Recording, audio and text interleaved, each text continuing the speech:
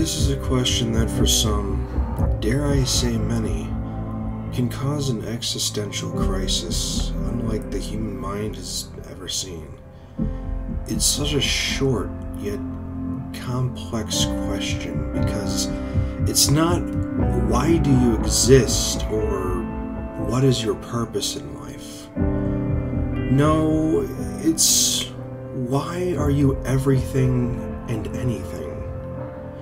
It's a conundrum that can boggle your mind, and I found that it's the greatest variable of all time, because in just that one quick question, that short sentence, we prove that we are capable of almost anything.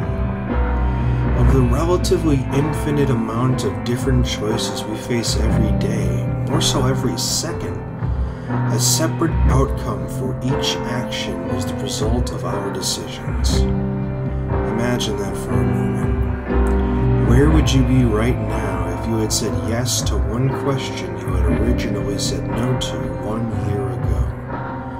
How big can one decision impact your entire life?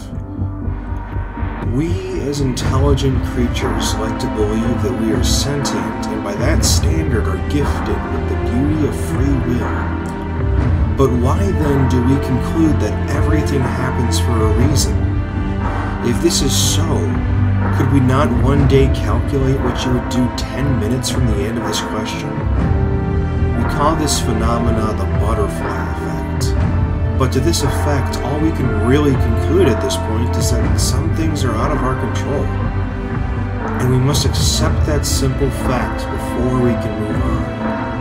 An event in your life could have been set in motion decades before you were ever born. But because we have free will, we have the ability to set in motion our own butterfly effects. A fork in the road of life, if you will. We can choose to let something drag us down to the pits of hell with it, or we can fight to the bitter end to construct a viable solution. As free-thinking creatures, it's well within our limitations to do so.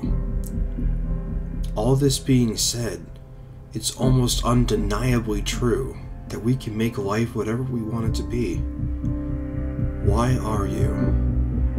This is a question that puts into perspective that we can do anything we put our minds to.